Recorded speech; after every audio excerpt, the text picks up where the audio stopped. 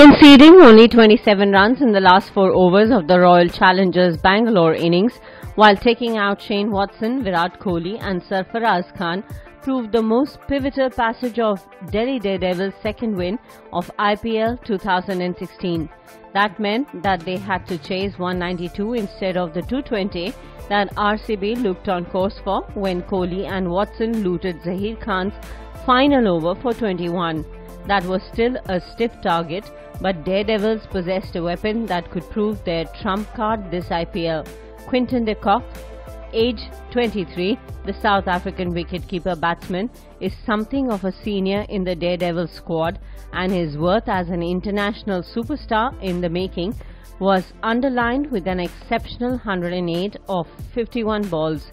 His partner in a match-winning stand of 134 from 12.4 overs was Karun Nair, a Bangalore product who used his knowledge of the conditions expertly to produce a sparkling unbeaten 54.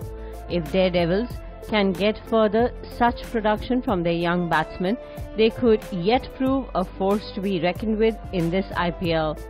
Brief scores: Delhi Daredevils 192 for 3 in 19.1 overs, Quinton de Kock 108, Karun Nair 54, not out. Royal Challengers Bangalore 191 for 5 in 20 overs, Virat Kohli 79, AB de Villiers 55. Delhi Daredevils beat Royal Challengers Bangalore by 7 wickets.